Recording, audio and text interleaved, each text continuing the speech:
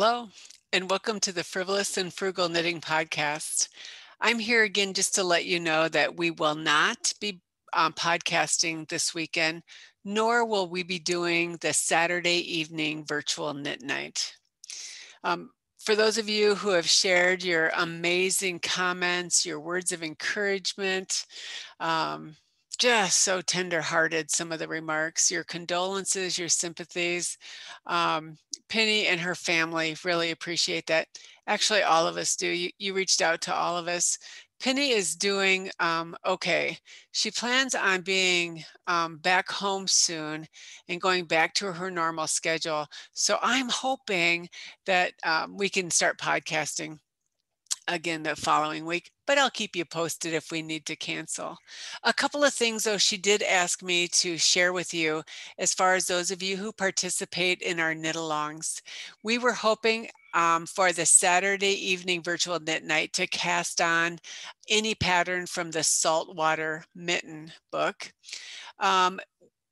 I talked to Jen, who's kind of the knitter who is kind of spearing us all on and encouraging us. She still encourages people to cast on this weekend if you are able. She would love you to post pictures in the discussion board on Ravelry as well. And so please do that. I'm hoping that I can get that done this weekend. Now, we did tell you initially that 2 of those patterns in the Saltwater Mitten book were available for purchase on Ravelry. That is no longer the case. So if you would still like to do a pair of mittens, there are many Norwegian or Fair Isle patterns available on Ravelry and other sites. You can find them in all weights of yarn. And I think I will put in some of the ones that I'm familiar with. I've done Skein Deer Knits, her Selbu mittens, and I thought that was a well-written pattern. Or any of you who are doing other mitten patterns, if you wouldn't mind sharing the name of the pattern in the discussion board, that would be fantastic too.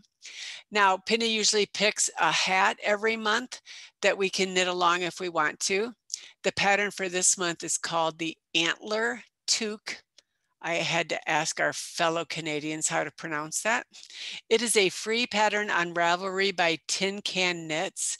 It goes from baby sizes through the adult sizes, and it's a beautiful cabled hat if you're interested in casting that on. And again, be sure to post pictures if you are. And then last but not least, the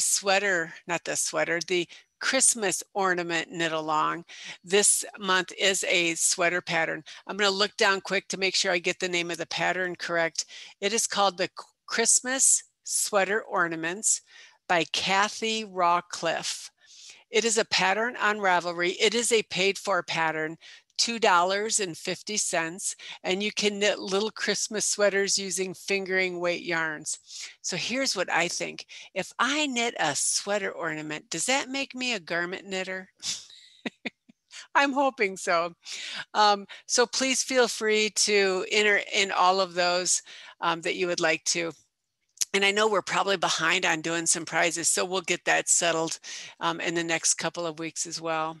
So until then, I do hope you're finding time to knit, and I hope that throughout your week you do find a little sweet twist of both the frivolous and the frugal. I hope to see you soon. Thanks. Bye.